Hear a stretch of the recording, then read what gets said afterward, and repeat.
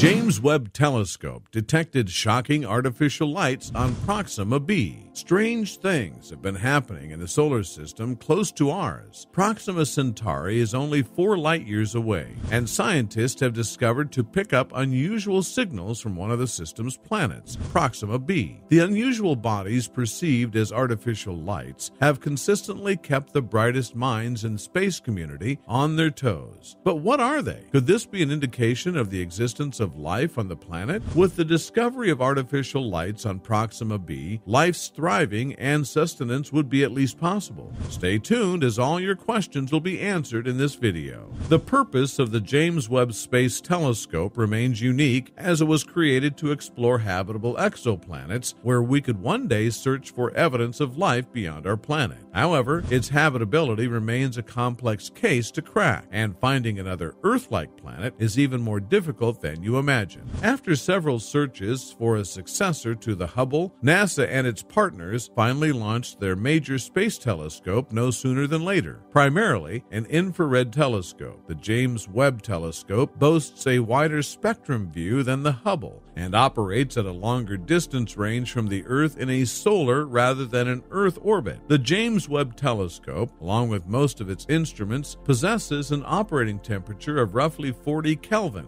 and, after its 2021 launch, became the world's largest and most powerful telescope with the capacity to look back 200 million years after the Big Bang. The telescope is designed to last for as long as 5 years. However, NASA hopes it will be in operation for over a decade. The telescope was launched on a European workhorse Ariane 5 rocket at the end of October 2021, while its first observation occurred in 2022. Proxima Centauri comes to mind when talking about the star closest to our solar system. Not only is this star 4 light-years away, but it is also the home to no less than 8 Earth-like planets. The star is a promising target for future space-oriented extraterrestrial life searches. The Proxima Centauri, which appears to be a red dwarf star, remains one of the brightest stars in the midnight sky. Hence its importance as a benchmark for studying stellar properties. Nevertheless, several obstacles have been encountered in studying this star due to its relative faintness and location beyond the sequence of the stars in the Orion arm of the Milky Way galaxy.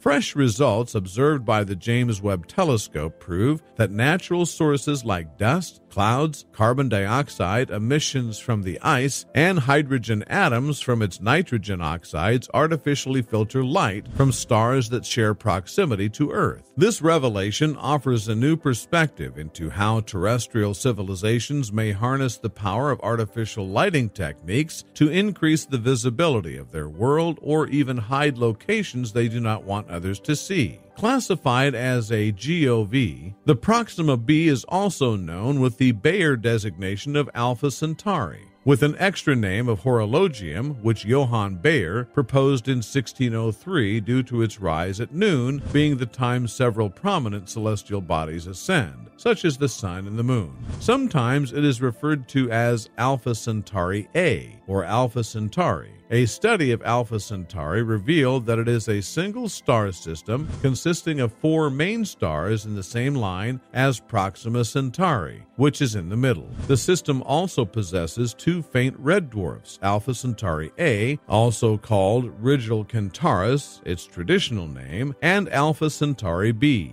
They make up the bulk of mass, but cannot be seen individually with the naked eye as they are too faint. The detection of artificial light on the red dwarf Proxima Centauri came from using the high-resolution capabilities of the James Webb Telescope. The emission detection came around the time of the new moon, when the host star did not greatly obstruct the eco-solar system shedding the Proxima B. Following observations, the emission came from PCO2, which often results from the carbon dioxide ice present in the eco-solar system. The observation also proved that the exosolar system surrounding Proxima Centauri is not too hot, as the emission wavelength varied between 1.6 and 2.5 micrometers. where the emitted heat from the system is expected to be at its peak. This also shows that the exosolar system surrounding Proxima Centauri is not completely dark but contains water and carbon dioxide. While it is a high probability that Proxima B is the home planet to several extraterrestrial life as it orbits around the red dwarf star Proxima Centauri, which may be the perfect target for life-supporting ecosystems. However, recent findings made by researchers using the high-resolution capabilities of the James Webb Telescope revealed that the exosolar system of Proxima Centauri is not habitable enough to support life. In a presentation at the National Astronomy meeting held on July 11th, Evelyn MacDonald, a graduate student from the University of Toronto, Canada, shared discoveries made from recent research on exoplanets. The model used for the research was the nearby Earth-sized exoplanet Proxima Centauri B.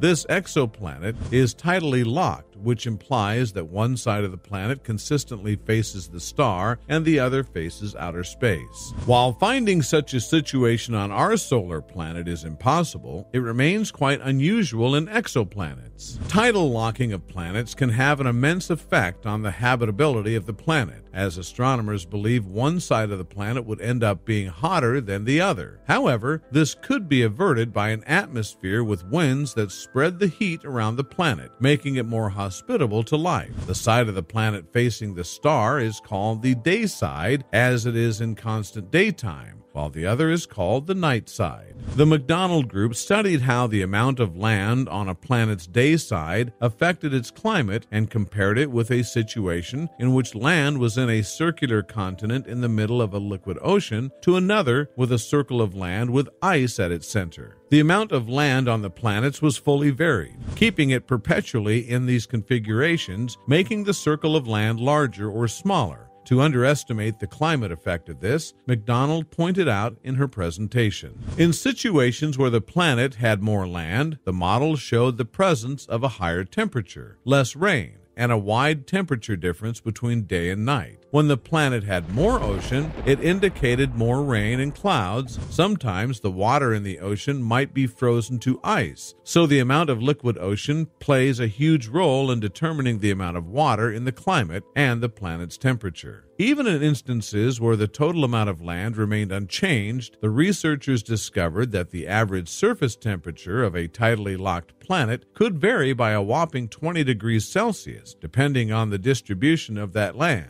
The climate difference is pretty substantial, said MacDonald, just caused by how much land there is as well as its location. Even with all the discoveries made, the main challenge comes with applying this theoretical research to real data on explanations, as it is difficult to deduce how much of the planet is land versus the part which is ocean, merely by viewing the spectra like those James Webb will take. The effect of land diversity on tidally locked planets' climates cannot be overemphasized. However, this effect is difficult to detect on actual planets and depends on numerous factors, said MacDonald. To fully bring to our understanding the habitability of such a planet, factors ranging from surface pressure, its cloud amount of radiation received from stars, along with the amount of distribution of lands has to be fully considered. The upshot is that James Webb will begin investigating Proxima B during its first year of science, and getting more data on these exoplanets would be truly exciting. However, don't start planning to move to Earth 2 yet, as determining the habitability of the Proxima B, billions of miles away, won't be a walk in the park. Scientists suspect that 2 other planets revolving around the red dwarf star may be mostly covered by water, according to recent studies. However, before moving to picture a Kevin Costner in the afterworld scenario or even the icy moon of Jupiter and Saturn, take a deep breath, as these 2 exoplanets are much stranger than that.